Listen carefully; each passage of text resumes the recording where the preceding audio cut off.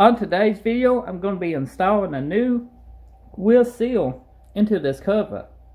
Now, if you got a cover like this, and it's Gen 3, not Gen 4, I recommend replacing the whole cover, because they do warp.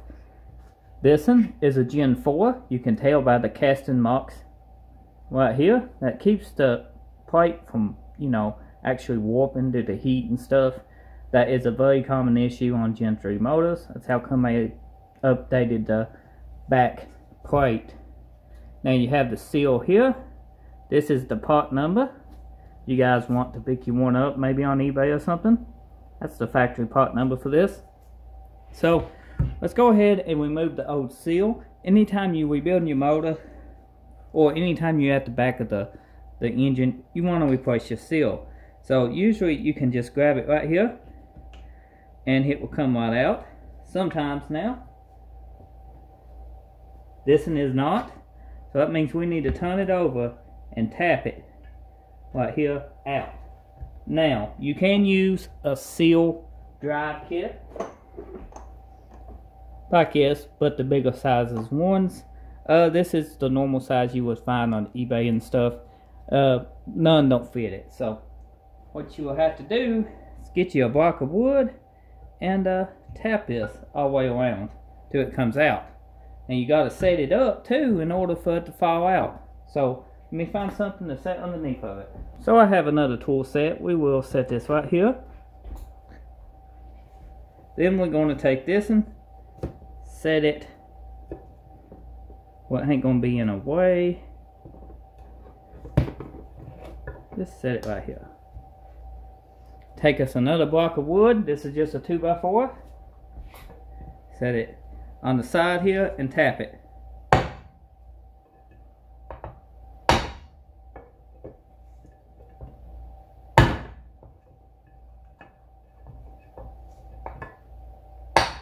If you look close, we are finally starting to move. So let's just keep at it, and eventually that seal will pop off. Another way you can do this, I'm about to show you, is get somebody to hold this or put it into the vise so it don't scoot, and bend this seal over by tapping the edges here.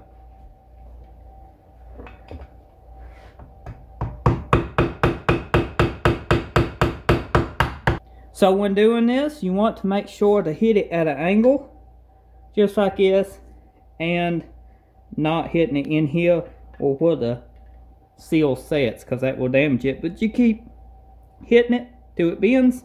So we hit it some more, and you can see we finally broke loose. Let's go ahead and just tap it on the back now with it setting up, and it should pop out just like so. This is the old seal. Always compare your new seal with your old seal. They should be pretty close. Ours is, so I ain't too worried about it. This is a Fail Pro kit. I always urge everybody to buy the best seals they can afford at the time of doing the builds, because you really don't want to cheap out, especially on seals. Now if you look in here, you can take some brake clean or rag and clean this out. That's what I'm going to do. Then I'm going to come back and we're going to install a new seal. So we got that all cleaned up now. Brake clean and a microfiber cloth. Now you do not want to put silicone around that. You can, I urge you not to if you actually didn't nick it. If you nick it, a small skim of silicone never does hurt anything. I'm not going to be using silicone today. So when installing your seal, make sure you put it in correctly. There are two ways it can go, especially this seal right here. The new seal is reverse lip type seal, so that is something to know. Always check your instructions. Cheaper kits won't come with it, but usually the seal, if you look close, especially this one, it will say this side out. Right here, this side out. It's right there. It goes in just like so, and you will have to tap it in, but you can start it by hand, just like so, and it about goes in on its own. Now we're going to take a piece of wood and tap it flush all the way around, keeping it even.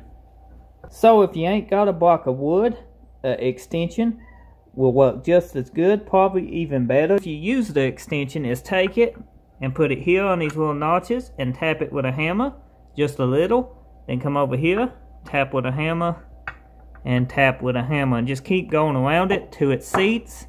You can see a seal is fully seated. It's even seated on the back side. So let's go ahead and finish this video. Once you get it, it'll look like this. Now you want to take your time and be careful with it. You don't want to damage it. The actual seal driver helps out a ton.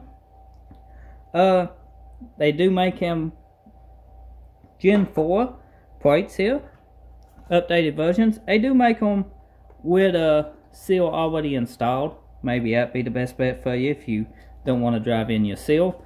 But other than that, that's how easy it is. Hope you guys enjoyed this video. If you did, leave a like, drop a comment. Be sure to subscribe. See you next time. Thank you for watching.